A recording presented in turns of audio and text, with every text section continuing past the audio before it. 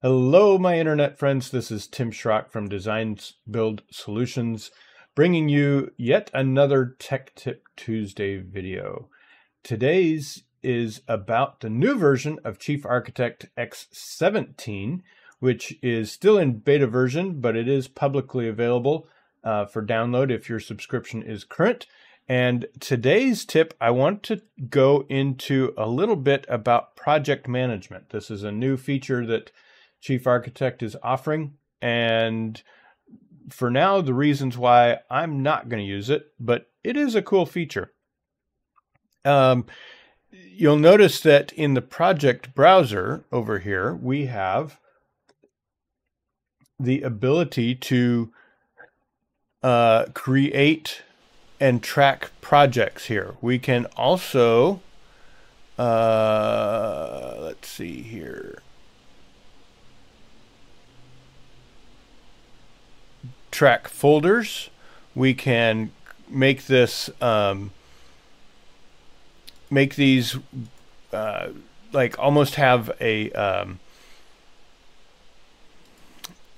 status report. So you could do it by, let's say, client, like tags. There's just several things we could do here with this. Let's start off with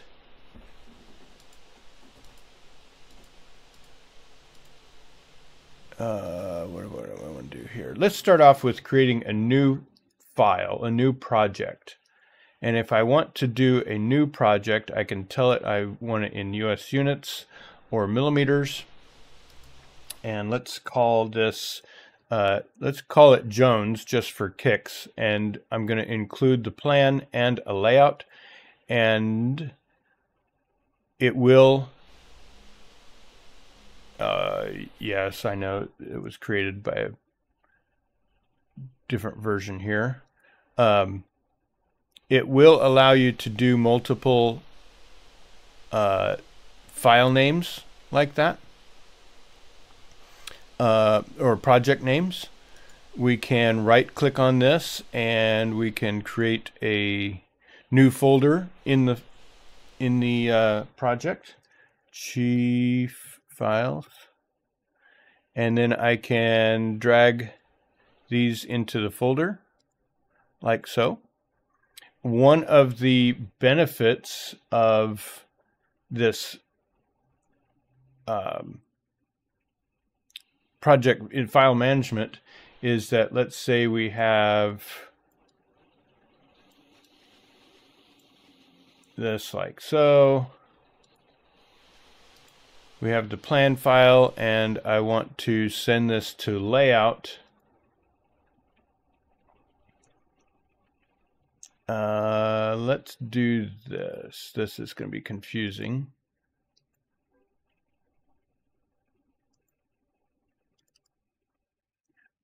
I'm going to open DBS test. But in the Jones folder here, let's do, actually, let me back up. Let me do this. I'm going to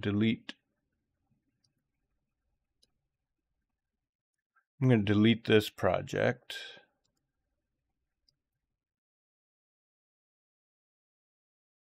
Because having two names was confusing here.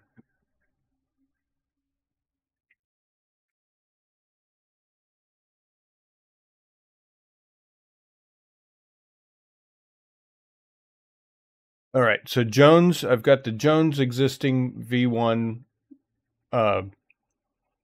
plan file open, and I'm going to send this to layout. Now, it automatically picks up that there's a Jones SD V1 layout file in this project. Even though I have the DBS test layout open, that's in a different project. So that's one thing it does not allow plan views and layout views to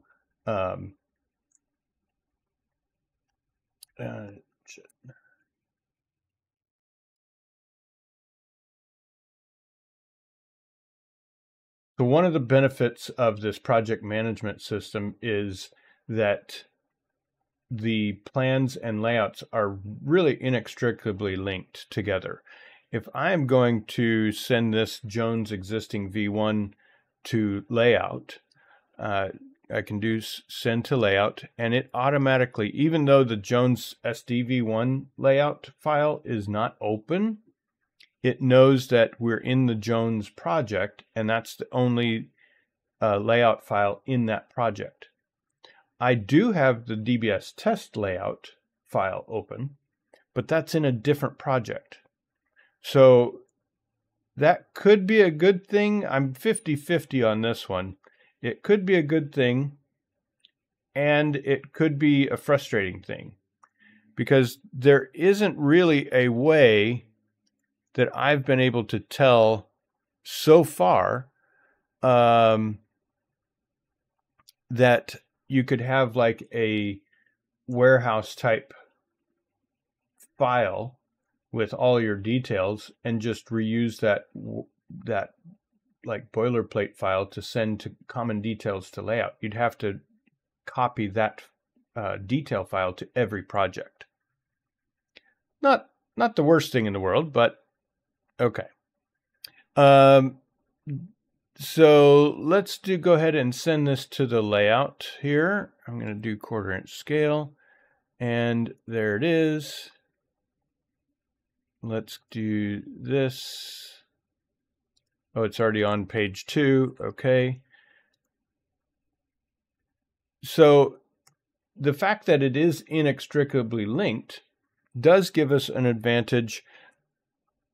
Not that I've ever had to do this, but it's an interesting thing.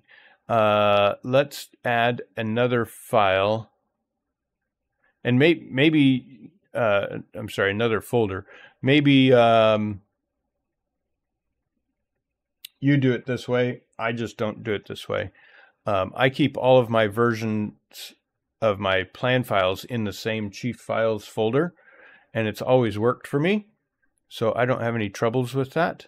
One benefit is if we right-click on this folder, project folder, we can open all the plans and layouts, we can close all the plans and layouts, and we can save just with one command. We can save all the plans and layouts that we might have open here.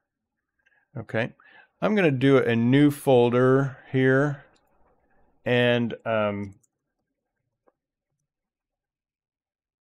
just because maybe I want to move this, keep just the current files in this chief folder. Let's rename that and call this archive.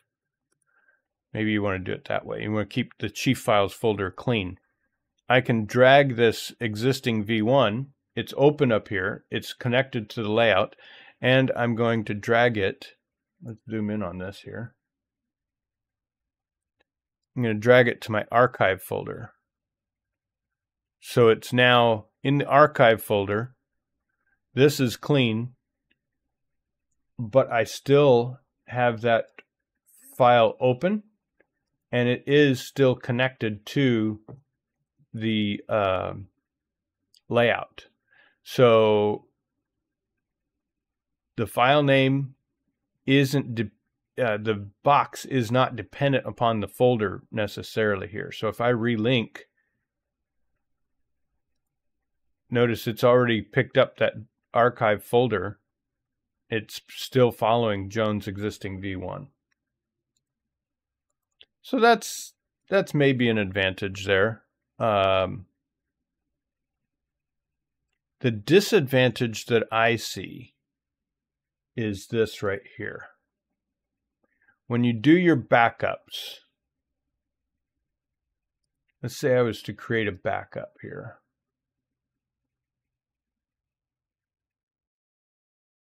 Backup managed resources, and I save my user library. Now my managed resources does include the user library, I'm pretty sure.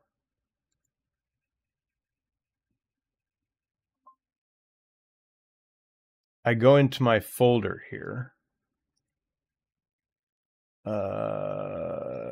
It can't find these files. Interesting. Wonder why. I'll have to look into that. These backups, each backup is almost 500 megabytes. Every backup.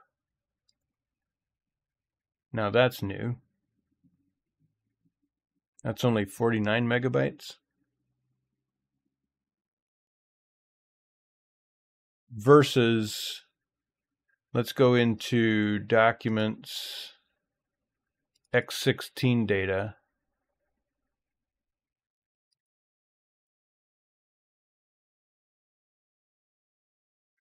So you do have the archive still for each project, as you normally would do. I'm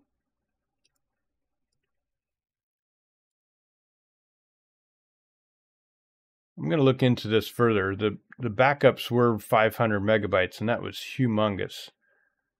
Oh, no, I take that back. There it is. 468 megabytes. It's still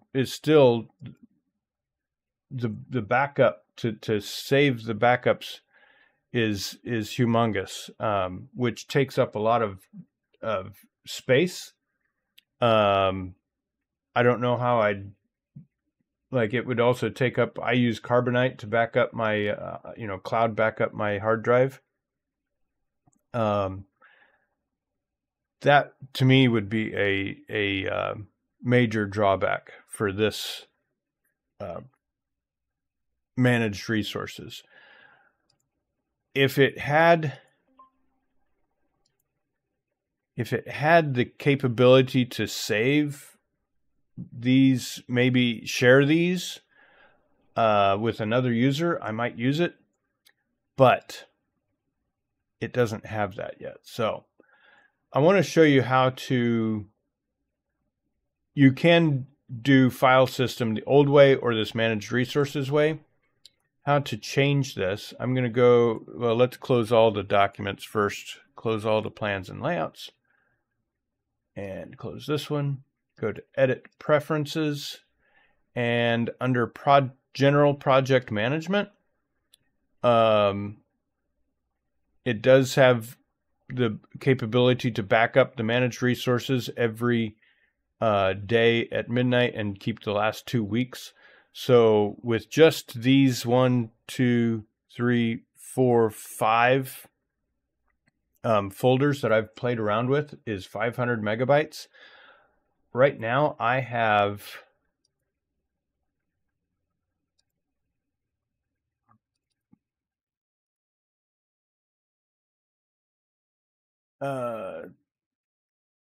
27 projects with that client, and I do need to go change some of my archive a lot of my folders, but 115 projects with this. It's like that. I can't imagine how big that 500 megabytes would turn into if we did a backup every time. Because this backup, if we go into the backup, you can see the projects and get all of this data saved. But my goodness, that would be a lot. Maybe you retain fewer backups. Here's the trick, though. If you don't want this, go into that Preferences, General Project Management, and uncheck Use Chief Architect Project Management. That will get you back to the old way of just doing it by file. And we'll click OK. Now, when you do that, you don't want to do that mid-project without exporting maybe that project. Would you like to back up managed resources? I'm going to say no, because I just did that. Done.